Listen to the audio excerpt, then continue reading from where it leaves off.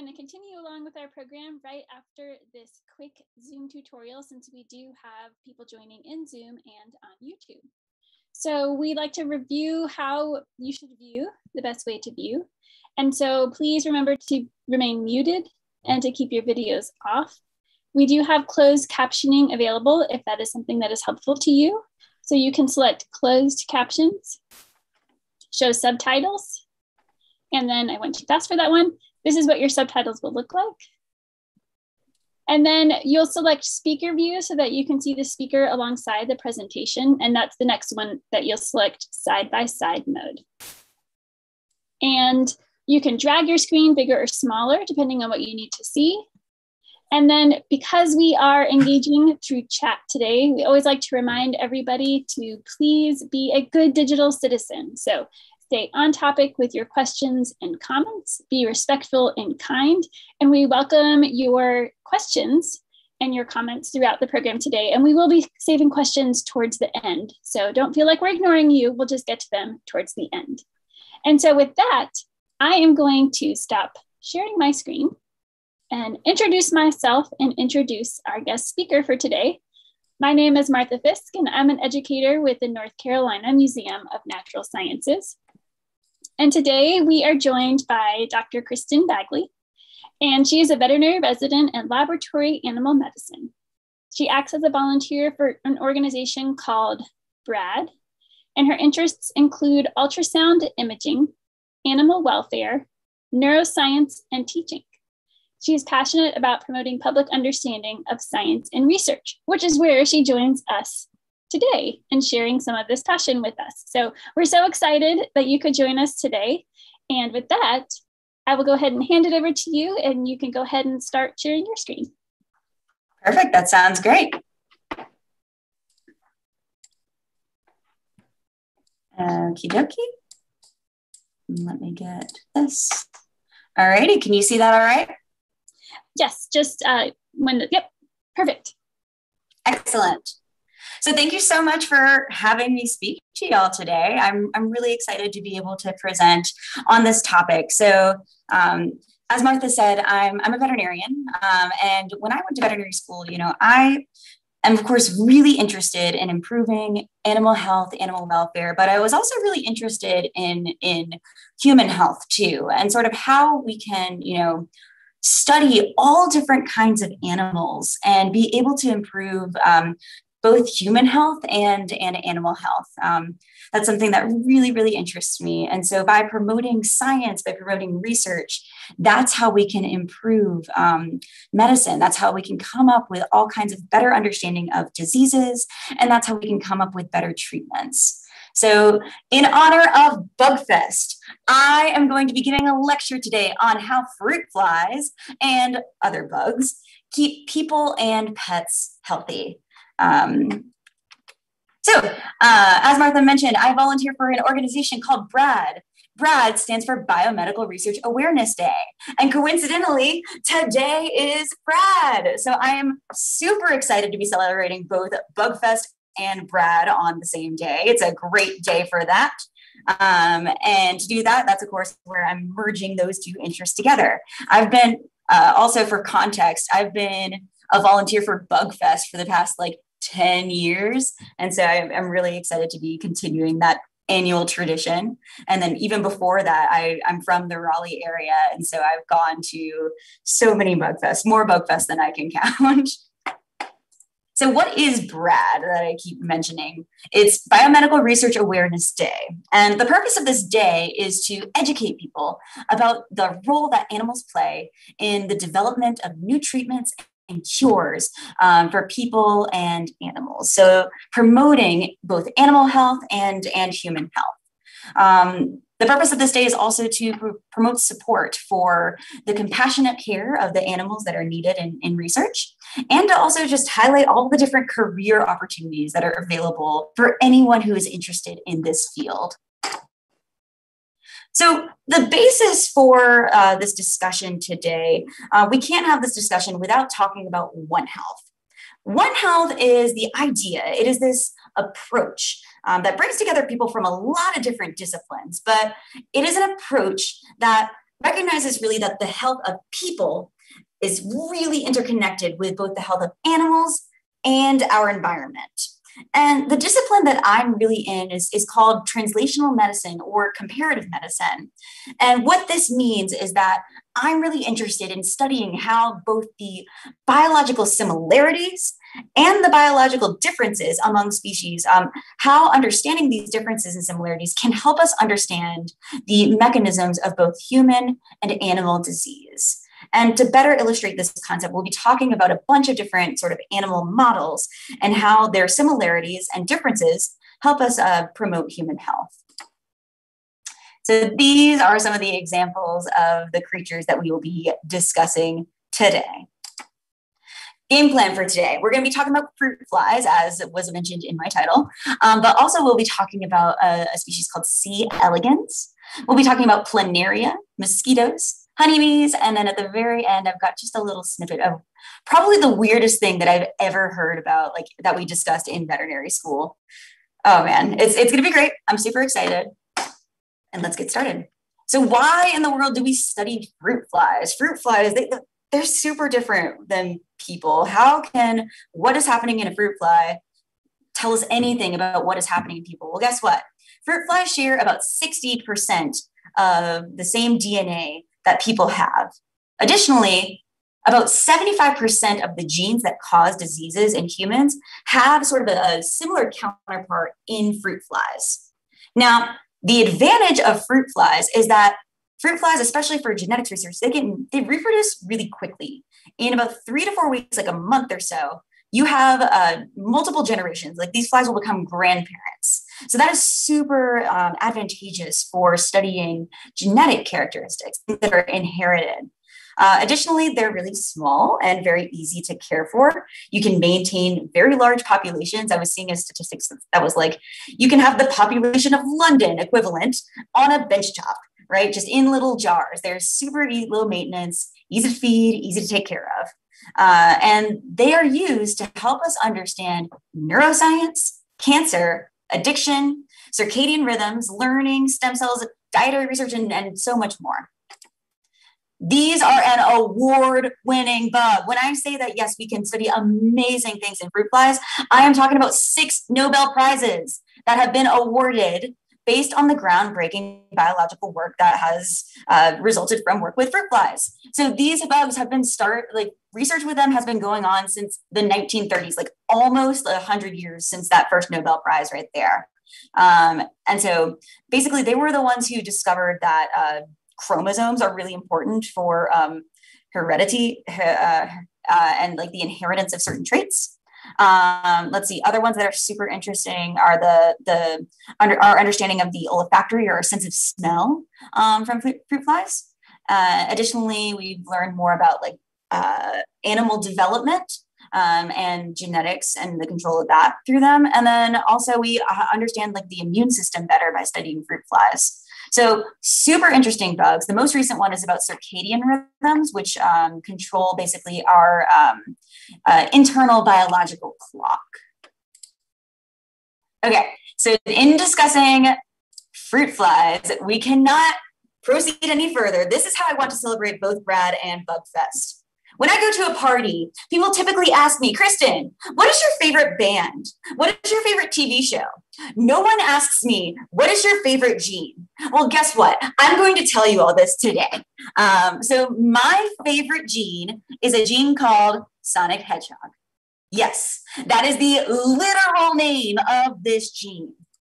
And we're going to talk about its origin story right now and how this really vague biological concept got this very odd name.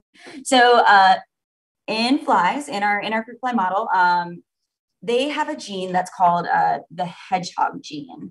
And so basically when scientists were first discovering like, what do these genes do? This was back in the 70s.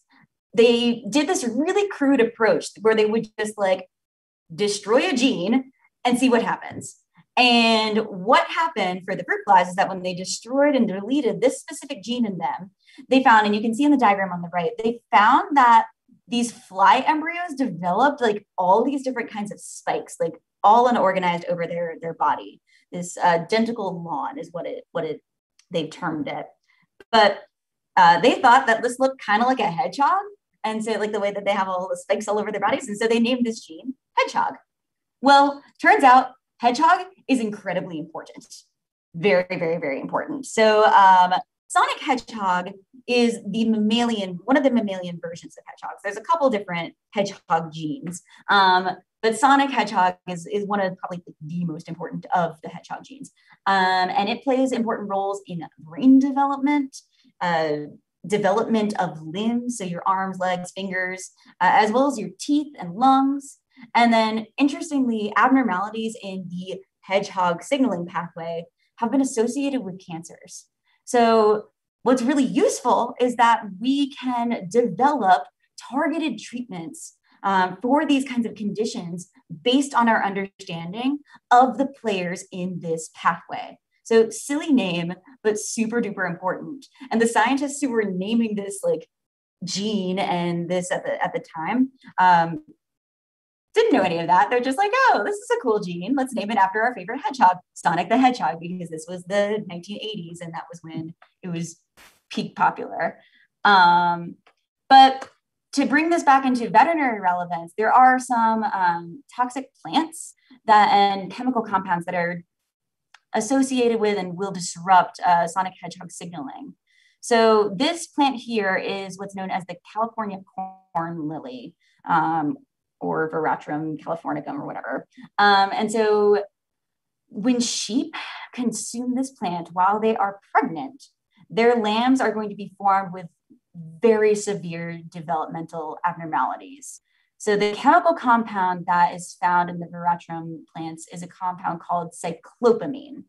And basically what this does is that sonic hedgehog cannot work properly when this compound is present. And so what happens is the lambs are basically born with only one eye in the center of their forehead, and they've got severe brain abnormalities such that their brain, you know how it's normally split into these two separate cerebral hemispheres. Well, those hemispheres don't develop. It just is one structure, one uniform thing with that no division there. And so there are some really graphic and really disturbing images associated with this. Google at your own risk. Like if you don't want to see that, don't look it up. That's why I didn't put it in here. The goal is not to make anyone cry or give anyone nightmares today. We're going to have a happy celebration here. But I just wanted to let you know that, yes, this is super relevant and definitely a problem clinically. Okay, next bug. I want to talk about C. elegans. The moral of the C. elegans story is the beauty and value in keeping it simple. Why do we study C. elegans? C. elegans is this basically this really, really, really tiny worm. When I say really tiny, I mean like a millimeter in length right here. And the importance of this creature is that because it is so small, because it is so simple, this allows us to really easily understand, just like take out all the extra complicating factors and really get down and understand the molecular biology. This was the first multicellular organism to have its whole genome sequenced. And this is the only organism out there that has its connectome, which is basically the map of the nervous system, the neuronal, like how the nervous system is wired. That's the only species where we fully understand that there. So this one is also an award-winning bug. It's won 3 Nobel Prizes. And my favorite Nobel Prize that it has won is basically it was critical for our understanding and development of green fluorescent protein, or GFP. So there's pictures on the left-hand side right here. One of them, the bottom one, is showing you the protein structure of this protein. And the top one is showing you how this protein fluoresces underneath a special kind of microscope. And this is super cool. I have used GFP in some of the science that I have done, basically where we're using it to tag and label things. So what I have done is when I wanted to look for like a specific kind of cell or a specific kind of protein, what I will do is then basically the GFP is this glowing little light up tag thing. And through my experiments and protocols, I can make those cells and the protein that I want to see glow in the dark. And it is awesome. Next organism that I want to talk about are planaria. These flatworms right here are super duper cute. I love their little eye spots right here. They look like they're these little cartoon characters. Oh, so adorable. But what makes them really special and incredible is that they have this amazing ability to regenerate lost body parts. So literally, if you cut a planaria in half, they will form two separate individuals there. And what's amazing about this is that, when we think about disease processes and when we think about like organ damage, for the most part, depending on the organ that you're talking about, like if that gets damaged, there's only so much that we can do to fix it. Like if your brain gets damaged, if your heart gets damaged, if your kidneys get damaged, that's a problem. Like they don't regenerate, with the exception of some other like limited circumstances. But what they do is they develop like scar tissue there. And so it would be super cool if they could regenerate. And it would be super cool if you could just make all the body parts that you needed to if they were to get damaged. So that's why we're super interested in how in the world do they do that? They're also a model for aging research because basically they have this limitless regenerative capacity. They are known for being immortal under the edge of a knife. I thought that was a strange phrase.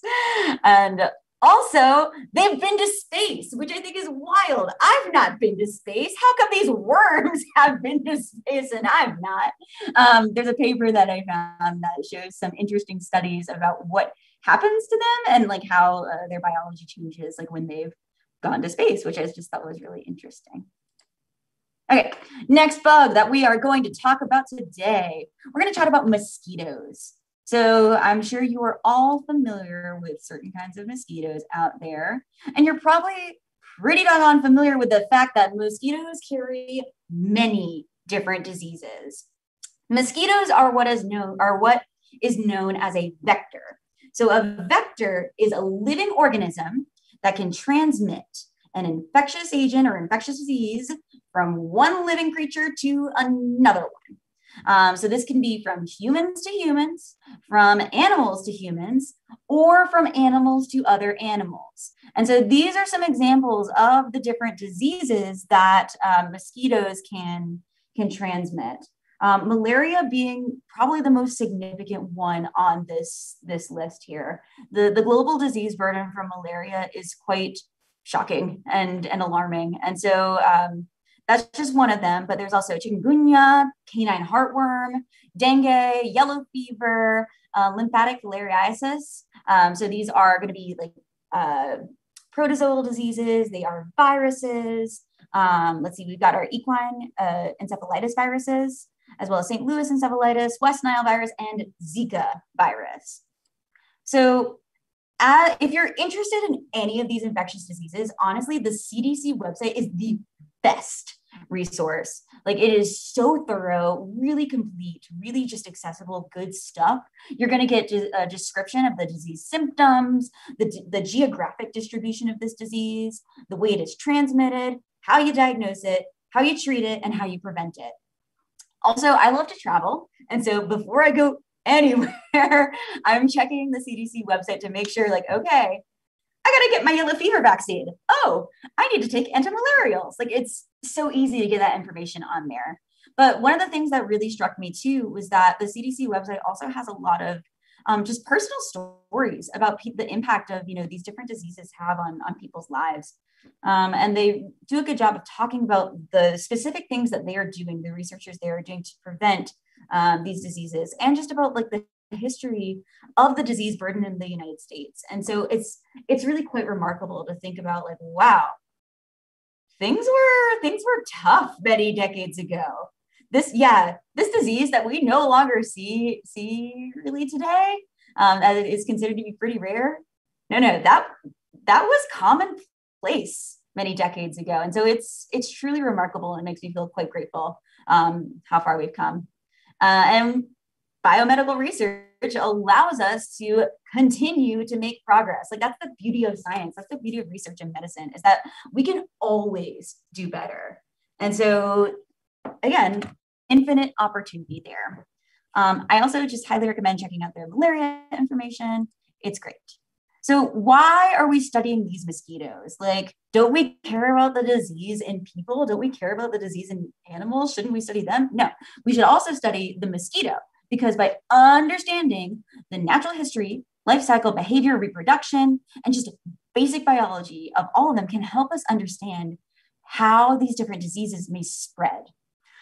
And additionally, we might be able to understand, like, okay, how can we intervene if we know that the mosquitoes like to go here, they live here, this is how they act during this time of the day. We can use those, all that information we can use to develop specific targeted interventions.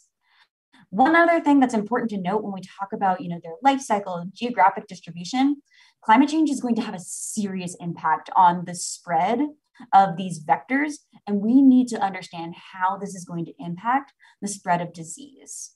And so what's interesting about vectors is that these animals are not just like mechanical. So there's a difference between mechanical vectors and biological vectors. And I'll discuss that right now. So a mechanical vector is something that is just like taking blood, like just the blood itself from one animal, and then injecting it into another. A biological vector actually provides like a safe sort of home and harbors the infectious agent like inside them. So like the infectious agent is actually growing and thriving inside of the mosquito. And so that's why it's super important to understand, like, how does that happen? What is it about the mosquito that makes this a happy home for malaria? And if we can understand that, then maybe there's a way that we can prevent that or change something about that so that we can prevent the spread of these infectious diseases. And so I want to just go into a little bit more. I have to do this. The veterinarian in me cannot leave this lecture today without telling you, please, like getting on the soapbox right now. We have to talk about heartworm disease. Everyone, please understand this. The prevention for this disease is so much better than the treatments. And it's so much better than when this disease progresses and when it gets to the point where we can't treat it. So just so that you're aware, North Carolina, hotspot for heartworm disease. Tons of mosquitoes everywhere. Same with just the Southeast in general. But heartworm disease is present in all 50 states. And so really, again, just to further hit this point home, this doesn't just break like, your dog's heart. It was going to break yours too. Like I've seen that happen. And that's why I'm giving you this talk right now. It's very serious. But just remember 12 and 12. It's totally preventable. Give your heartworm prevention 12 months out of the year and get your pet tested for heartworm disease every 12 months. My kitty cat gets her heartworm prevention every single month. So the natural host is going to be the dog, and they will get up to 300 actual adult worms inside of their heart. It is shocking. Cats, on the other hand, can also get heartworm disease too. And they only get, 1 to maybe 3 worms total. But the disease that they get is predominantly manifests as like lung problems and problems with breathing. And so it is really scary when a cat gets heartworm disease. So both dogs and cats, keep them on your prevention. And fortunately, there's many different options. There are oral chewables, there are injectables, there are topicals. And I just want to say and emphasize on this slide that your heartworm prevention is for your dog. Not for you, it's for your dog, okay? So don't tell me that you want to eat the little chewable heart guard because you love that beefy flavor and that soft texture. No. Get a Slim Jim and talk to your physician if you have any personal medical concerns. But keep your pets on heartworm prevention year-round. Okay, next slide, we're going to talk about honeybees. So I can't finish this talk or not include the honeybees in this lecture, and they are so cool. Honestly, like honeybee medicine is actually becoming a newly developing kind of sector of veterinary medicine. And it's something that I definitely want to read up more about and everything. We don't get very much of that in our curriculum, but it's really, really interesting. And I think veterinarians can potentially, help out and play a role there if you have that interest. So the way that I first thought about honeybees and how they help me in my life is that we use medical grade Manuka honey for wound healing. It's amazing stuff. So honey contains multiple antimicrobials in it. And so this is amazing because another really big problem that we are facing, this is a public health issue, is antimicrobial resistance. The antibiotics that we have, more and more bacteria are becoming resistant to them, as in they are not working and not doing their job and not killing the bacteria. And that's a big problem. We need to, it's like this arms race, right? We need to come up with and discover more antimicrobials, but we also need to be really careful and cautious about how we're using them so that we're not promoting that. I could give a whole nother lecture about this, so I'll keep it brief for now. But honey is an important tool that we can use to fight against this because it's really great. It works against these bacteria that are resistant to multiple antibiotics. And what's special about the Manuka or medical grade honey is that it contains this special compound called methylglycosol that gives it just this extra boost in its antimicrobial abilities over other kinds of honeys. What's interesting too is that honey is this really hyperosmolarity kind of solution. So as in it's really, really concentrated when it comes to the chemical structure of it. It's got a lot of osmoles in it. And what that means is that this is going to help it be both antimicrobial and it's also going to be anti-inflammatory. So it's going to wick out that moisture from any sort of swollen wound and help it heal significantly better. And so ultimately you're going to have just better, faster tissue healing and reduced scarring. Okay, this is my last topic that I want to tell you all about. And just so you know, it might be a little gross. So close your eyes, plug your ears if you have to, and then you can join me for the questions at the end. But this is the weirdest thing that I learned in veterinary school, by far. We talk about a lot of weird stuff. This probably takes the cake. So horses, they get this benign sort of growth sometimes inside their foot. It's called a keratoma.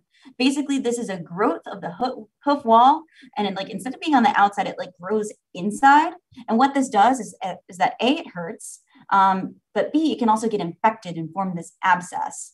And so what you need to do is you got to just remove it, get rid of it. So there's different approaches. And most of the time when we think about masses, we're usually talking about surgery, right? To cut them out and be all sterile and get rid of all the nasty tissue and everything. Yeah, the preferred treatment for this condition is actually maggot debridement therapy, as in medical maggots. They do a better job than surgeons do. Basically, what they do is they eat all of the dead tissue. They leave the healthy tissue alone.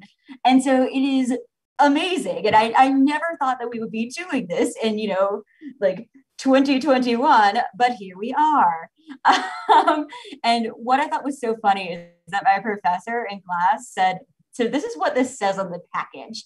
The package itself says, beware, escaped maggots may upset the staff, patients, and or hospital administrators. So just something to keep in mind should you ever pursue this. But that's all I have for you today. So if you have any questions, I'm happy to try to answer those. Thank you all for listening. Thank you so much. That was really fascinating. Thank you. I like that you have several bugs that we can consider to be award-winning bugs. So maybe next time you see fruit flies flying around your house, you can remind yourself that while it is a pest in your home, it is also an award-winning bug for all of the really great benefits that we have reaped from research done on them. It's pretty cool. Thank you. We mentioned in our chat, I don't know if you attended last year, Kristen, but we did have a medical grade maggot presentation, and Skelly included the link for us. That's But awesome. they were talking about how they grow and harvest them and what they can be used for. And it is really amazing. What a good job they do. That's so cool. That's really cool. I think if I were to ever personally need maggot therapy, I would have some serious like psychological challenges that I would need to overcome in order to do that. Like I know in my head that yes, this is ideal for me, but also that sounds terrifying. It's fine. No, it's great. This is the ideal. So I had a question about the mosquitoes. Yeah. And so I know that, mosquitoes have different preferences for where they live. So is there a percentage of mosquitoes that are considered to be vectors to people, or is it kind of just like any mosquito can? That is a really, really, really good question. And so I don't know if there have been any like actual sort of sampling of the mosquitoes to figure out what percentage in this geographical area carries like X disease. I don't know the answer to that question. I do know that the CDC has a lot of very good maps for like disease distribution. Okay. And so like that would tell you, if your area is considered like a hot spot, for this kind of disease.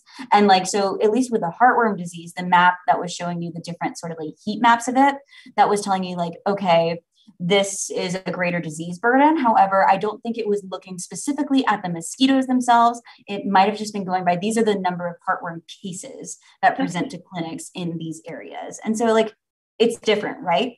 We might be able to extrapolate based on, like numbers of human cases of X disease in what geographic area.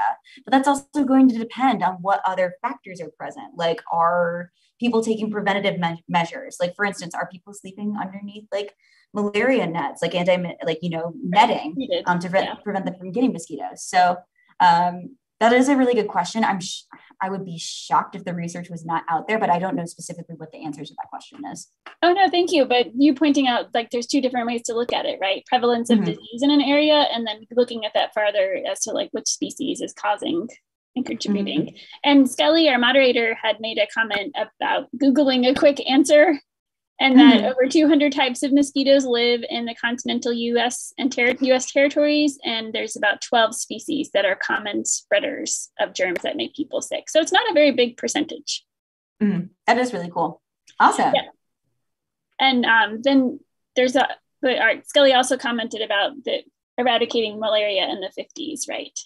Yes. Which has its own issues, right? So we're very, very, very lucky. We are very lucky, yes. I had a question quickly we have a lot of mosquito questions, but can mosquitoes carry diseases from humans to animals? And I wonder if that question is referencing, can our dogs get sick from a disease that we might have? Ooh, that is a really good question. And so you said humans to animals. Yes. Because, so in theory, absolutely. But it just depends on whether the dog is susceptible to that specific disease. So I'm trying to think of an example. I know like some good ones that are like good for instance, like animal to human, but less so ones that I'm thinking about for human to animal that are coming to the top of my mind right now. Okay. Oh no, but I had not thought about that. So absolutely, is it physically possible? Absolutely. Right. However, it depends on like the disease, right? So humans can't get heartworm disease. Like we're not able to get that. The dogs and cats can. Right. Okay.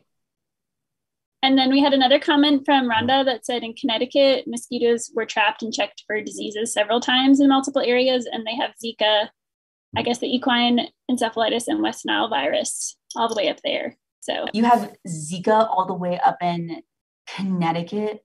Like I knew that we were concerned about it like on the southeast coast and everything, but I didn't realize that we had it. That is, wow. That's wild to me. Whew. Yeah, that is pretty crazy. So I think, let's see, make sure, just one or two cases. So not a big case. So, and you got to wonder too, there's people traveling who came back and it was like nearby in that area. I know that kind of happened when that was going on as well. So, but Yeah, humans are really good at traveling and bringing things with us that can then be transmitted between each other. That is true. So yes. And that's where the cases of malaria in the US come from, is people traveling from to somewhere that has a greater burden of malaria there. So then with the research that you've been doing, do you have any of these bugs, if you will, that you focus on in particular yourself? Oh my gosh. So I mostly do not focus on bugs, but I do think they're really interesting. Yes. Let's see. In the past, I have worked with planaria before, and I've worked with Drosophila in my classes. Yes. And of course, we study mosquitoes like in vet school because they are vectors for so many different diseases there.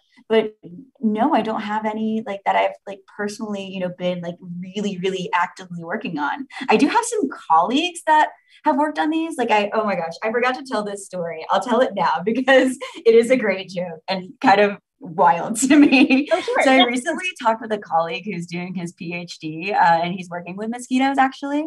And he doesn't do this, but his lab mates do. And I was horrified when he told me this. He was telling me that like some of his lab mates who are very invested, perhaps way too invested in their research, will let their mosquitoes blood feed from them, which I was like floored by. I was like, what? No. So just want to clarify that you don't have to do that if you want to study mosquitoes. Like just putting that out there.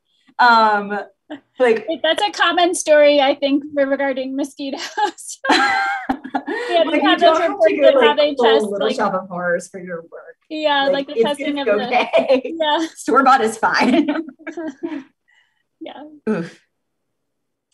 Well, that's pretty crazy. So Rebecca Wofford shared that they had an entomology professor who did that in class, and he didn't even swell up anymore because he was so used to it. So do not try that at home. Because you don't know that you yourself will have that reaction, but that's very interesting that some people are willing to do that. Or the mosquitoes could be carrying diseases. That too. Yeah. So protect yourself against the bugs when you can, because when you need to, because you can catch things that you don't want from them, even though they are award-winning in their own right and the good things that they do for people. Yes. So, well, this was so fascinating. I'm so glad that you were able to join us today. And I have, if you don't mind, I have one more slide to share, just thanking everybody for coming. And so I am going to, if you stop screen screen sharing, and then I'll share mine. And I have our thank you for attending slide that I can share with you. And we have BugFest shirts available. And so, Kristen, I wonder, how many BugFest shirts do you have by any chance? Oh my gosh. It's got to be like, well, I've volunteered for like 10 years. And so like I have a shirt from each of those, but I think some of them, like the early ones, got so worn out. Like I have like holes in them. So I would wear them all the time. So I especially like the ant shirt with like them crawling up the side all around. Yeah. Cool. So we have this year's theme, of course, is the bee. So we have bees on our BugFest shirts this year. So here is a website for where you can order one if you would like, and join or renew your Friends Museum membership, and you can get one for free. And there's information on this page here for you to check that out. And we have lots of other activities. I know that we posted the link to those additional activities in the chat, so you can check them out. And recordings are also available from a program if you happen to miss one. And again, we're so grateful that you could share some of your time with us here during our BugFest Plan B week. And we're very thankful to our BASF, who is our sponsor for this year as well. So thank you all for joining us. Thank you so much, Kristen, for sharing your passion about bugs and veterinary medicine. We really appreciate you. Thank you. Thank you for having me. Happy BugFest and happy Brad, y'all. Thanks for celebrating with me. Bye, everyone. Bye.